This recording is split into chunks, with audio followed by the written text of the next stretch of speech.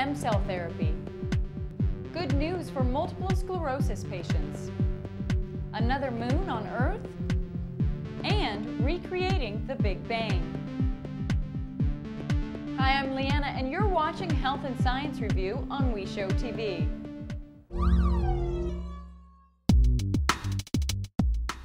A new medical program provides newborns with the access to therapeutic stem cells from their umbilical cord blood to help treat brain damage. Know more about this new therapy. Provides expectant parents the ability to store these valuable stem cells for free to use for children born with an increased risk of developing a neurological disability. Not only can we cure diseases today with cord blood stem cells, but in the future,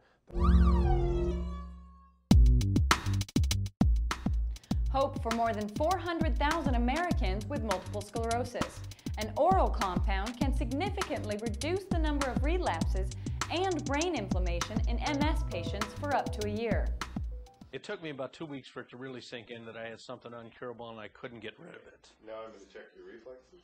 Like can, most people with MS are first diagnosed with the relapsing remitting form of the disease, which means symptoms are stable for periods of time and then flare up or cause relapses.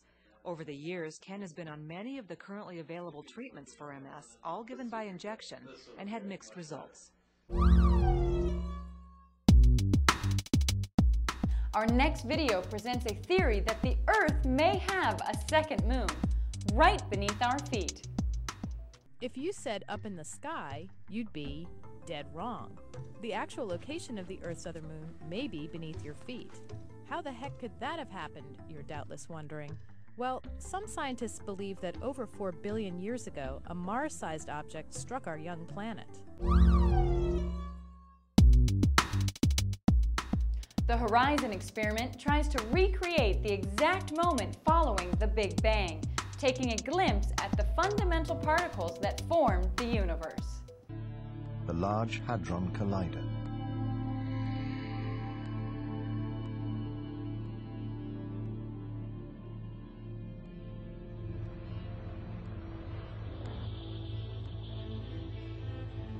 November the 26th, 2007 promises to be an extraordinary day. That's all for today's Health and Science Review.